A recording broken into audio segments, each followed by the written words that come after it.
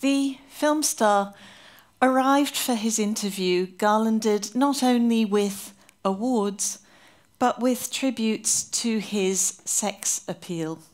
He was, or so numerous magazine profiles told me, the thinking woman's crumpet. Now, I'm a thinking woman, but frankly, I just couldn't see it. As a journalist, I'd interviewed many people who interested me more.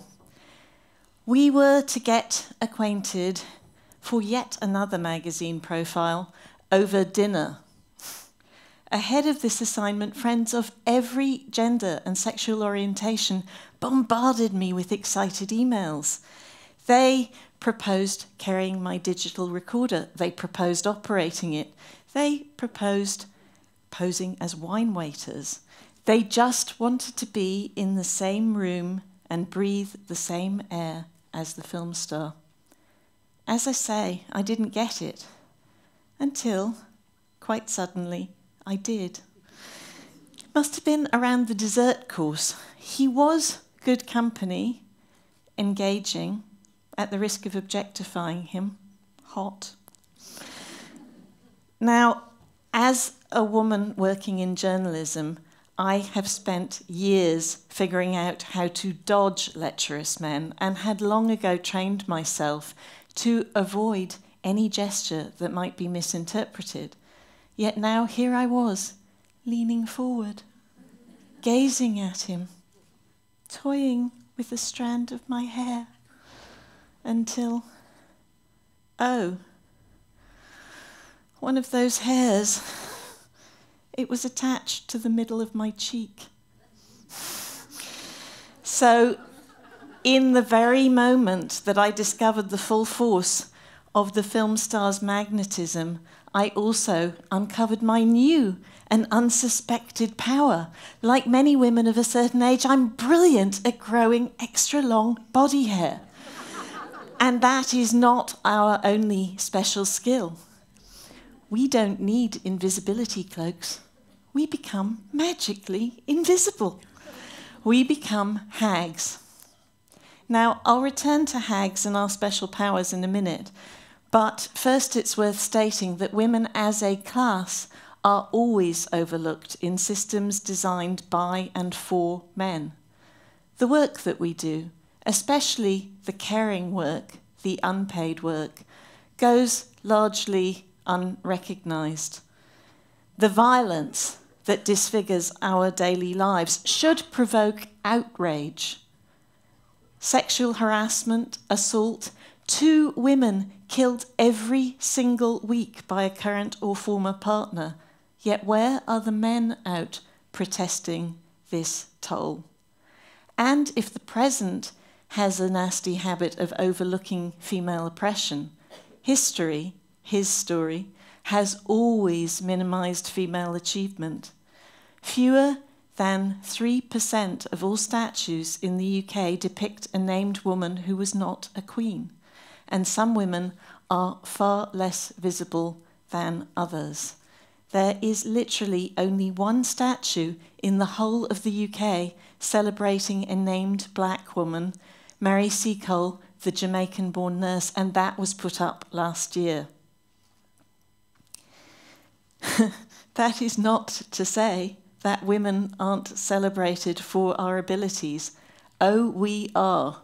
For marriageability, tractability, reproductive ability, shagability. Any woman with these abilities is going to quickly discover that society has some pretty strong views about exactly how visible she should be and to whom. Some countries punish women for showing a sliver of wrist. Others police women for covering up. There are many notions about female beauty and propriety, but on a couple of points, remarkable unanimity. Women everywhere are made to feel that we fail to measure up. As for older women, well, men gain gravitas with age. We, as I said, disappear. We become hags. Hags are banished from TV and advertising, lest our ugliness offend. Hags are routinely patronised as generic old dears, yet treated as anything but dear by pensions regimes that make no allowance for the gender pay gap, the likelihood of maternity breaks, or the fact that women on average live longer than men. Hags can stand at any bar waving furiously at the bartender and still not be served. Hags can be the best qualified person for any job and still get nowhere. Huge issues that impact all of us, such as how to arrange social care or indeed how to fix gender inequality, the biggest global injustice of them all, are routinely ignored by men, reductively labelled women's issues. As a result, we all lose out, men very much too. That's why in 2015 I co-founded the Women's Equality Party. I believe passionately in gender equality as a matter of social justice and societal self-interest. One study alone predicts a boost to global GDP of £8.3 trillion simply from narrowing the gender gap, and multiple studies point to higher rates of well-being and lower rates of depression in more gender-equal countries for men. That's right, we could all be happier, healthier, and wealthier. All it takes is political will. And yet, instead of speeding towards that brighter future, rights and protections women thought secure are under threat here and in many other countries.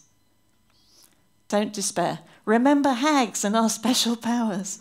Now, I haven't yet worked out how to use that power for growing extra long hair, but I will. And if anybody's got any suggestions, you can find me on Twitter. This much I know. Invisibility is also a superpower.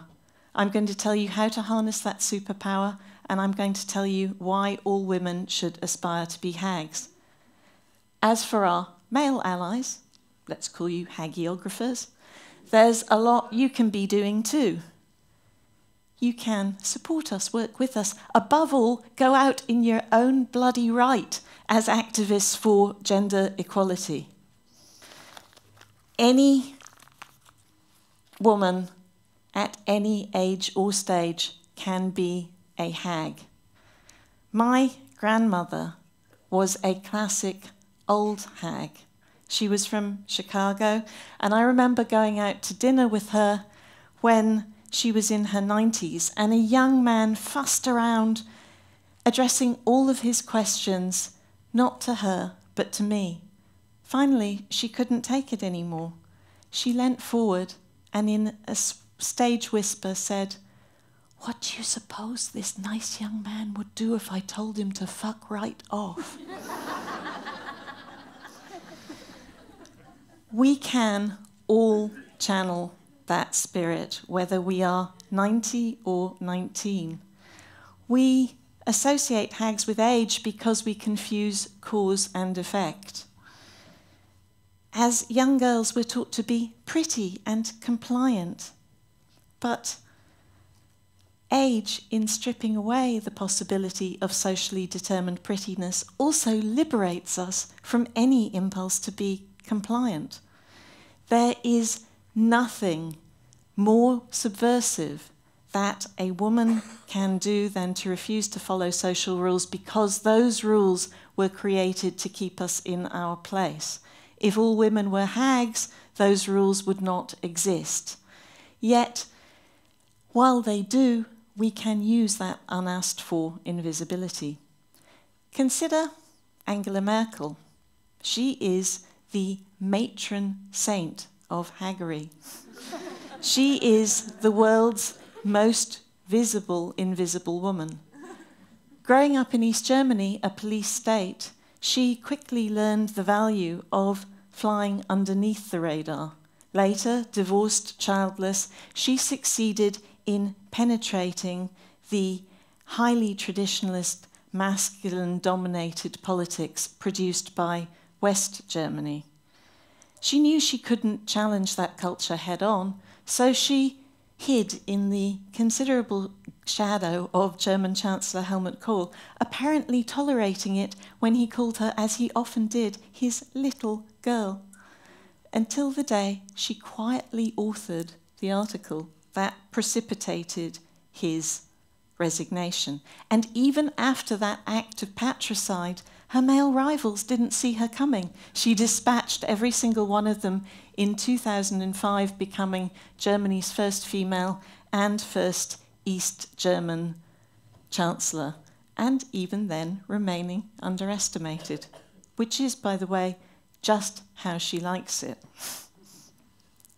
She, for most of her time in office, has been accused of doing too little, all the while quietly achieving feats most politicians would only dream of, holding together coalitions of left and right, calming Eurozone turmoil, building political capital. When in 2016 she spent some of that capital throwing open the gates of Germany to the refugees massing on the border, suddenly she was accused of doing too much. Then her critics said she was a busted flush and she couldn't possibly win this year's elections. When she won this year's elections, they told her to resign because she hadn't won big enough. Here's something Merkel has said: always be more than you appear and never appear to be more than you are. Compare and contrast that with another current world leader.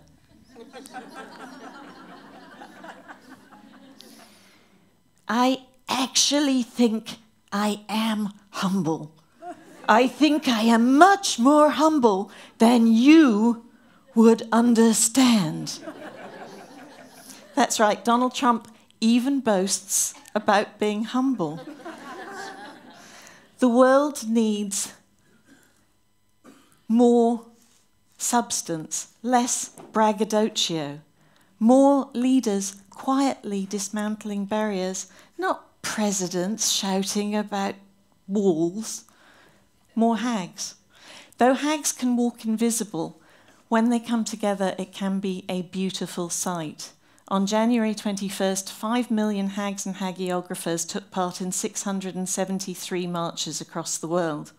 And in November 2016, 1,500 hags and hagiographers converged in Manchester for the first ever party conference of the Women's Equality Party to make the policies that are the bedrock of transformative politics.